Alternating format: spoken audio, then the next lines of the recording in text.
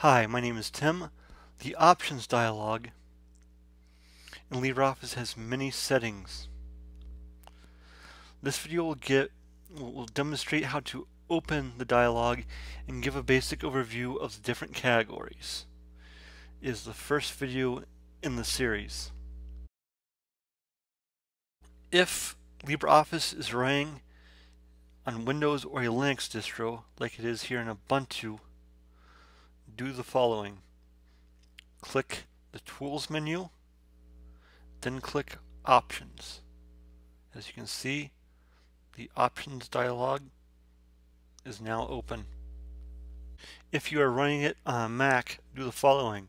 Click the LibreOffice menu item, then click Preferences. As you can see, the dialog is now open in your LibreOffice running on Mac. When the dialog is open, there are 6 to 8 categories in the left column. If it is open through a writer document,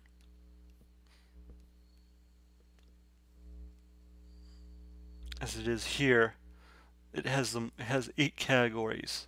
They are LibreOffice,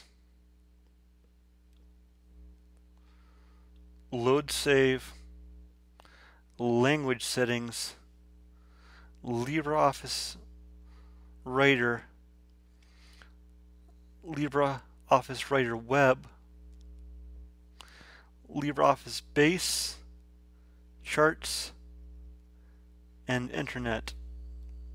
If the Options dialog is open in Calc, Impress, Draw, or Math, there will be 7 categories. They are LibreOffice, Load Save, Language Settings, LibreOffice Calc,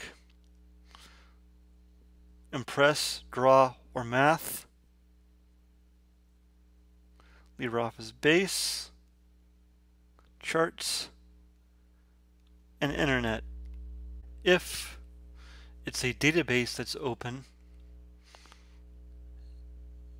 and you open the Options dialog, there are only 6 categories: LibreOffice, Load Save, Language Settings, LibreOffice Base, Charts, and Internet. This video has been about the Options dialog in LibreOffice. It is the first video in the series. Thank you for watching. To learn more about LibreOffice, watch the other videos on this channel or playlist. There are also videos and articles on Otis College's website.